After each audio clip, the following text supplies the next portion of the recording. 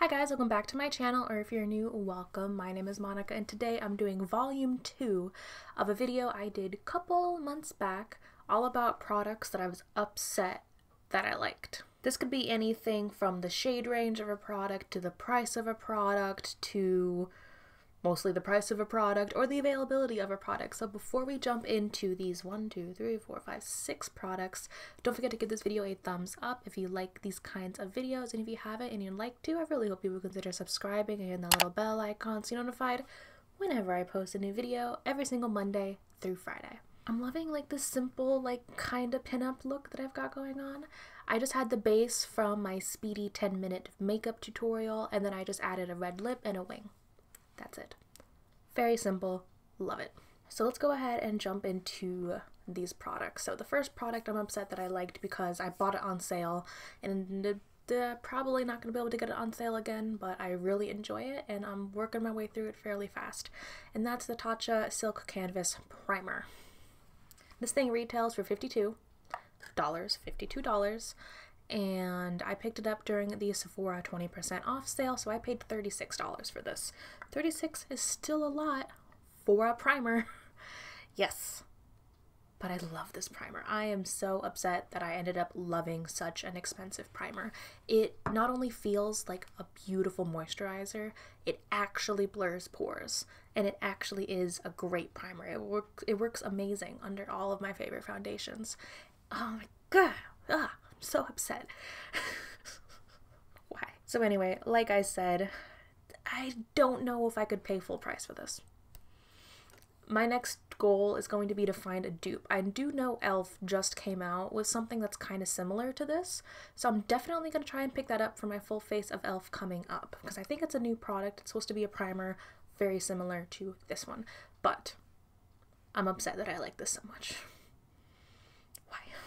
The next product that I was really upset that I ended up loving, and it's because of the shade range, or more likely, or more aptly said, the amount of people that can actually get full use out of this palette, and that's the Hourglass Ambient Light Editing Unlocked palette. So, first looking at this online, I did a full video on comparing this one to the other holiday palette. I'll throw that up in the cards if you are interested. But first looking at this online, I thought it was going to be too dark for me. And I was kind of hoping it would be too dark for me. But I can use every single one of these shades. And I can use almost every single shade in the pink palette as well. So that being said, a very small range of people can actually get full use out of these palettes. And that really disappointed me. If you're going to go through the trouble of releasing 2 palettes, couldn't you have just made one for darker complexions or made one for lighter complexions? I really think there should be 3. And they shouldn't be limited edition. Make them permanent. Make them like this one where you've got shades that are new and just in that palette. Make one for very fair, make one for medium, and make one for deep. And make them permanent. Make them permanent. Like, if Hourglass did that, you know how much money they would make if they just had... Because these are amazing powders. It's a great formula. They look amazing on and they last really well. Why can't they do better when it comes to their shade range? God, I'm getting worked up. But I love this palette to death. And I feel bad. Part of me feels bad because I know not a lot of people can actually get full use out of it. That, and it's also very expensive. They're like $80 each. The next product that I'm actually very upset that I ended up loving is it's a lotion, so it's not actually a makeup product, and this is from Sol de Janeiro. This is the Brazilian Boom Boom Cream. I just love this scent. I haven't loved a lotion scent this much since I found my original Bath and Body Works aromatherapy favorite scent. It just, I'm not even someone who likes summer, and this smells like all the good parts of summer. I don't use it as a full body lotion. I love using this on my legs, underneath the knee. I love using it there, and then I love it as a hand lotion. This is expensive, and because I love the scent so much, I've looked into getting the shower gel and some of the kits, but every time I go online and I look at it and I put it into my cart, I can't. They're just so expensive for things that I know I don't need. I just love the scent. This is a little mini that I got, and the minis are expensive too. But I got it and I've been like rationing it out. I've had this for a while because I don't want to finish it. Because once this is done, and once this cute little sample that I got is done, I don't know if I'll buy another one. They're so expensive. Huh. But like the shower gel, it's like, I don't know what this scent is. But if I could just bottle just the scent and have like a little perfume spray bottle. Why does it smell so good? Moving on to a beauty tool that I was actually upset that I liked, and this is a sponge. This is the Black Teardrop Sponge from AOA, the Shop Miss A brand. And I'm upset that I liked this because this is an amazing, perfect sponge. When I clean it, I've used this dozens of times, and I clean it and the foundation actually comes out. It doesn't stain as badly as some of my other sponges do. It's only $1. It's incredible, but unfortunately, now everyone knows how amazing it is, and it's always sold out.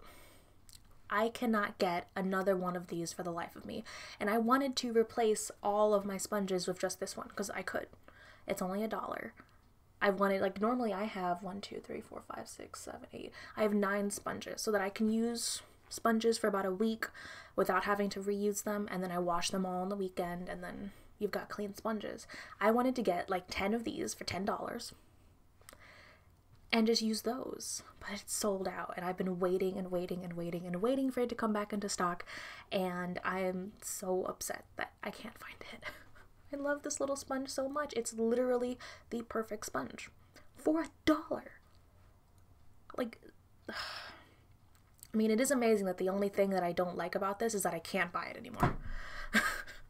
I want this sponge so bad. I just want a bunch of them. I want a little army of these sponges. Okay, I'm done.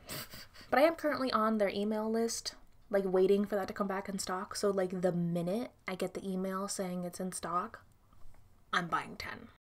Hey guys, editing Monica here. After waiting weeks and weeks for the sponge to come back in stock, literally 2 days after I filmed this video, I got the email back in stock, so I did order 10 of this sponge, and as of the day before this video is posted, it is still in stock on the Shop Miss A website. So I would highly recommend you go ahead and jump on this and pick up this amazing $1 sponge.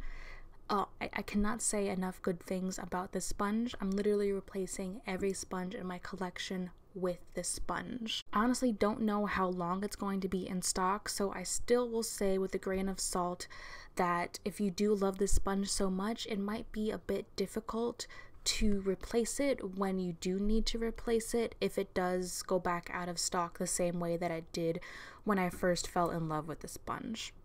The next product that I'm upset that I liked, I did this in the first volume. I talked about a very expensive mascara that had no right being that good.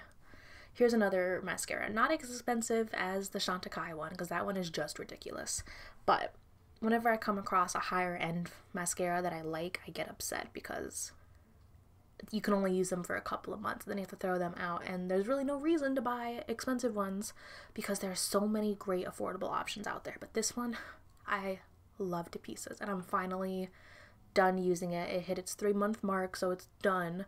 This is the Urban Decay Perversion mascara.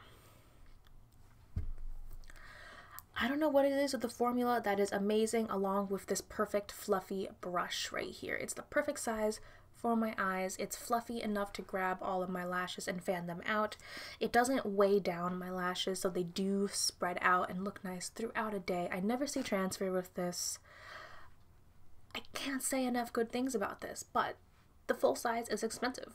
I got this in like a kit, but oh my god, I don't think I could go through and just buy a full-size expensive mascara like that. I'm pretty sure inside like my sample basket I have a miniature version of this, so if anything I could just go use that mini. But why is this so expensive and why is it so good? I get so upset whenever I see a higher end mascara like actually perform really well. Now for the last product that I'm very upset that I like. This is an affordable brow gel. Now I love everything about this brow gel except for the shade. This is the Wet n Wild Ultimate Brow Mascara. This is super affordable. It was only a couple of dollars.